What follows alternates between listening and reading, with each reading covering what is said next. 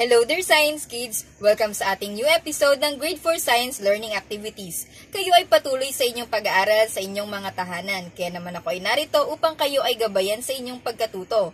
My name is Teacher Larissa at narito na ang ating new episode para sa Grade 4 Science. In our last science episode, you were able to describe what happens to liquid materials when they are mixed with other liquid materials. In that episode, you also learned about mixtures. Mixtures are combination of two or more materials. We have two kinds of mixtures. These are homogeneous mixture and heterogeneous mixture.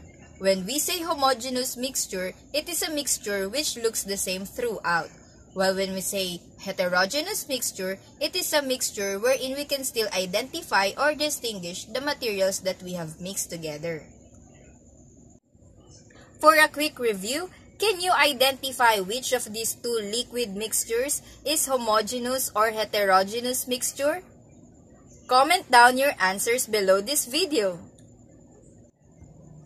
After watching the first two episodes of our science lesson provided on the link below this video, we can now move forward to the last part of this lesson, which is entitled Changes in Materials When Mixed with Other Materials, Solid to Liquid Mixture.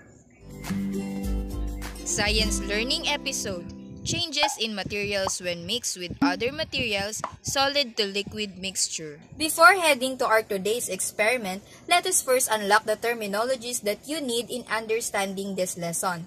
Number 1 is solution. Solution is a homogeneous mixture wherein two or more materials are combined together where the solid substance is completely dissolved to the liquid substance. Or in Tagalog, ang solution ay kombinasyon ng dalawang material kung saan ang isang bagay ay tuluyang natutunaw sa likido. Number 2 is colloid. Colloid is a homogeneous mixture wherein substances stay within the substance and do not separate in layers. Or in Tagalog, ang colloid ay homogeneous mixture kung saan ang isang substance ay balanseng nakakalat sa buong mixture at sila ay hindi napaghihiwalay. Lastly, we have suspension. Suspension is a heterogeneous mixture wherein two materials separate over time. Or in Tagalog, ang suspension ay isang uri ng heterogeneous mixture kung saan ang isang substance ay humihiwalay sa liquid substance kung saan ito hinihalo. Here are the guide questions that we need to answer at the end of our experiment. Number 1, what solid materials can be completely dissolved in liquid materials? Number 2, what solid materials cannot be completely dissolved in liquid materials? Number 3, what are the changes that you observe when solid and liquid materials are mixed? And number 4, what happens to solid materials when they are mixed with liquid materials? Now let us proceed to our experiment time. Here are the materials that we are going to use in this experiment. We have water, sand, salt, milk, and spoon and glasses. Here is what we are going to do. Let us put 2 tablespoons of each solid material to a 3/4 filled glass of water. Stir it and observe what happens to the solid material.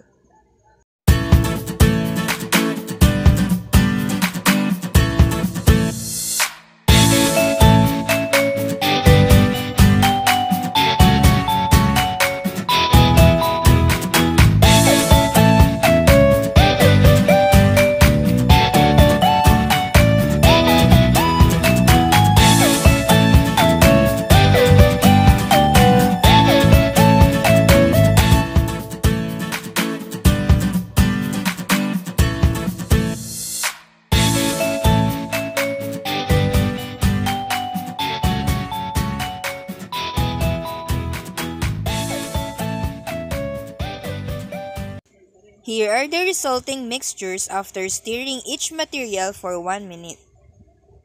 Now, let us answer the guide questions. Number 1, what solid materials can be completely dissolved in liquid materials?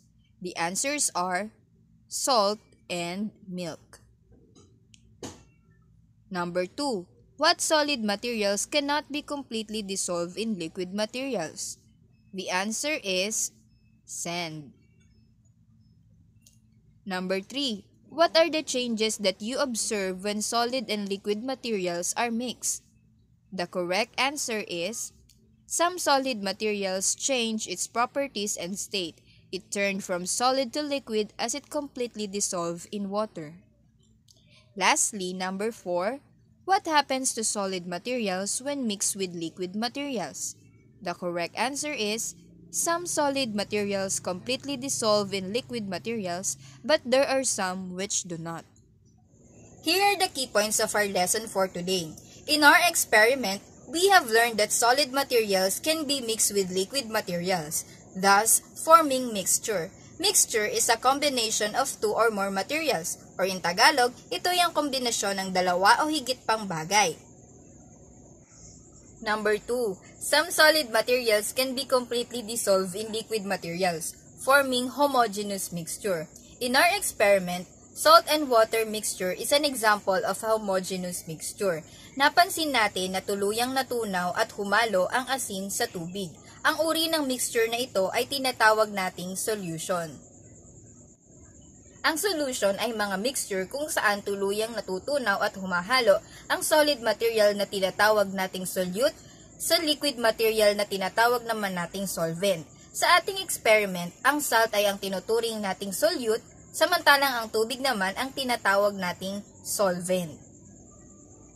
Another type of homogeneous mixture ay ang tinatawag nating colloid. Again, ang colloid ay isang uri ng mixture kung saan ang solid material na inihalo natin sa liquid material ay makikita natin na nakakalat o kalat sa kabuuan ng mixture. In our experiment, milk and water mixture is an example of a colloid. This is because the particles of milk stay within the water. We can identify a colloid by putting a light on top of the mixture.